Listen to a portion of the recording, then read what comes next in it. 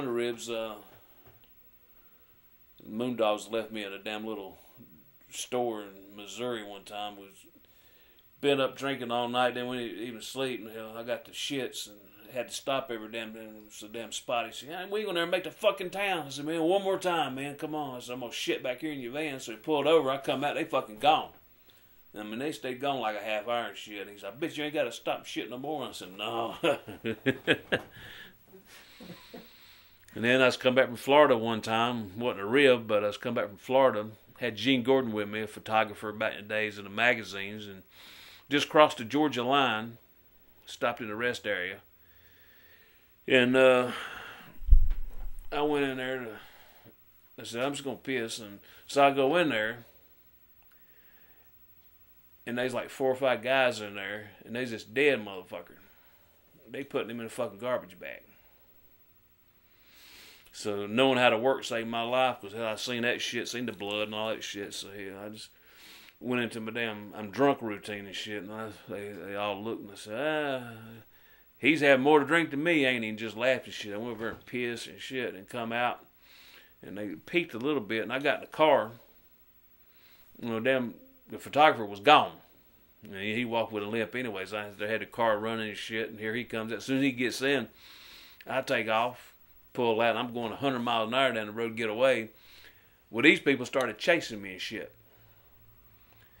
So I said, let me make it to the damn light. So I said, they going to kill me. They going to do it in front of fucking somebody. So take the damn exit. And I said, "Yeah, let's go in here." And I said, "Damn," I said, "You see that shit?"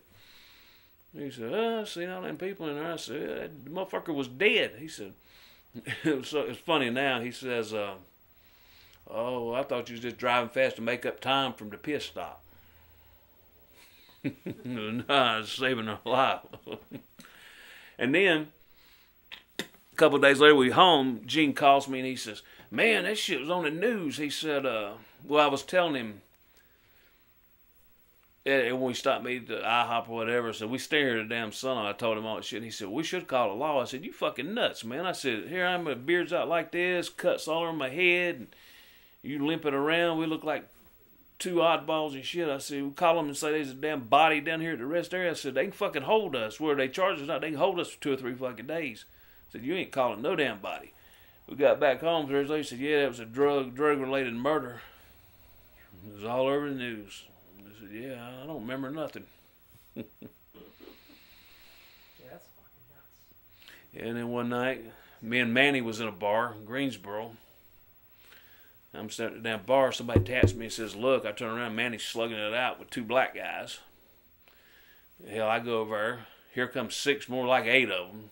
So hell, I stand there beside of him. And hell, damn, everybody comes out. Anyway, they leave. So we stand there about an hour or so. We go out.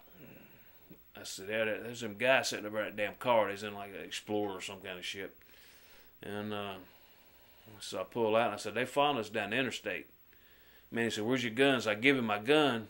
I said, "They flying up on us." Boom, they started shooting. I had a little Mercedes. I mean, they shot every fucking wind out of it. And you got 200-300-pound guys in a little Mercedes convertible thing. And I thought I got shot, bleeding like hell. Just got hit with shrapnel and shit like that. And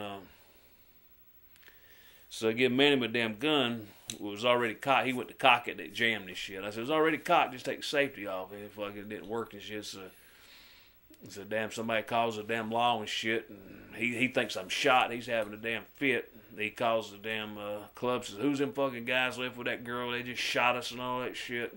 And the cops finally come. And they said, Manny was telling me, "Yeah," so they just shot our car up and shit. Well, I can't believe they hit my boy here and all that shit. Right off the bat, they start on, "Well, why did they do it for?" I said, "Well, we got to fight with the bar." They said, "What for? A bad drug deal or something?"